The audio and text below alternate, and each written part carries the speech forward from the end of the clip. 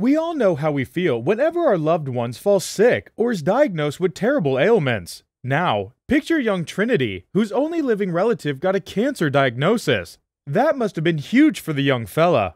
My high school experience was bad. In high school, my grandmother got sick. She had cancer. Now, he had to dedicate 2 years of his life attending to his grandma. That was a period teens his age were having the best time of their lives with zero worries. Well, not Trinity. So the last 2 years of high school, I'd quit school to take care of my grandmother. He obviously doesn't sound like he's homeschooled himself, but this young hero did. Don't worry, dude. We'll find you a befitting cape so you can continue to be an inspiration to youths across the globe. Homeschool myself. Losing one's mom is never easy for an adult. When a child of 8 years loses his parents, words will truly feel the loneliness he is bound to feel. My mother died when I was 8. Having a mom who died from AIDS and has a business as a club dancer is never a good conversation starter among one's peers. Snide remarks and harsh words are always said. From complications of HIV, she was in the wrong business. Luckily, his grandma offered her heart and home to the young Trinity. It seems good fortune was about to shine on young Trinity.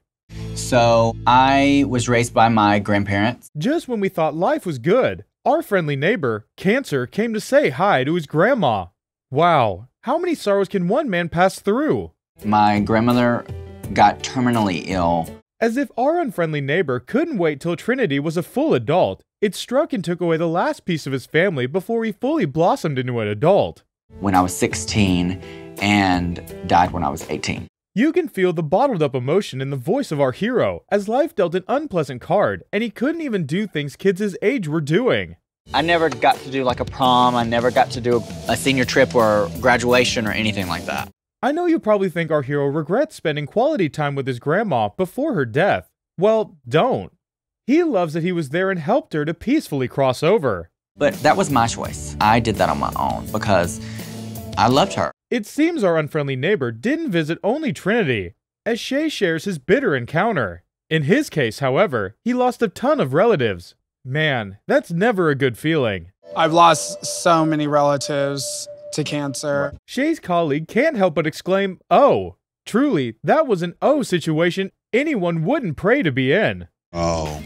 When our dads have an ailment, we are always troubled as right before our faces, our healthy confidant who used to play with us gallantly becomes a shadow of themselves. It must have been hard for Shay. My dad has multiple myeloma, which is in the bone marrow. Well, just like most of us, that would love a dream, but her parents were unsupportive. So was the case for Shay, as his dad was against starring in drag. I kind of put up a barrier between my dad and I when I started doing drag. Oh, finally, we've seen the cause of the break between the father and son. His dad, being a military man, was never expressive about his love towards his child. Never been a man that really expressed his love through words or actions. Military man. Well, his conservative nature was greatly tested when he got his diagnosis. All of a sudden, a part of him that was unknown to everyone showed up. Conservative. Because of his cancer diagnosis, it's put some things into perspective for him. Just one day, his military dad called. Could this be good news or bad news? One day, he gave me a call. Oh, good news, it was for the first time. The dad supported his profession and professed his undying love for his son, no matter the career path he chose. I just want to let you know that I love you regardless. This is your expression. You could see how important that validation from his dad meant to Shay. He couldn't even bottle up his emotions. And he just repeated it amidst teary eyes. It was the most validating experience I'd ever had.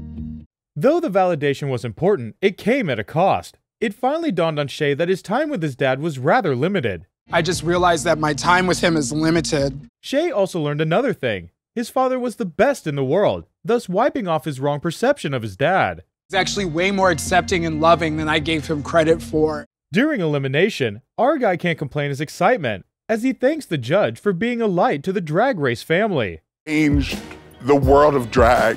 Love you and respect you so much. Just when we thought he was done with the outpour, he lets out another. Our judge believed in him when no one else did. That is truly comforting.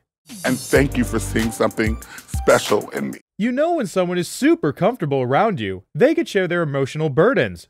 Trinity couldn't help but share his positive HIV, which had remained hidden for years. Was diagnosed with HIV. Well, as a way of giving back to society, Trinity wants to be seen as a source of hope to people who have a similar challenge. Truly, what could be more honorable? An advocate for people in this particular community who is suffering with this. The moment Tyra was announced the winner and crowned, she couldn't hold her excitement. I'll take your shoes off. Collapsing on the floor got the judges' attention, who compassionately offered Tyra help to reduce her excitement. That was truly beautiful to behold. Do you need water? Does she need to breathe in the paper bag? Tyra welled up in emotions and kept crying on stage. I mean, who wouldn't after haters said you can't achieve anything?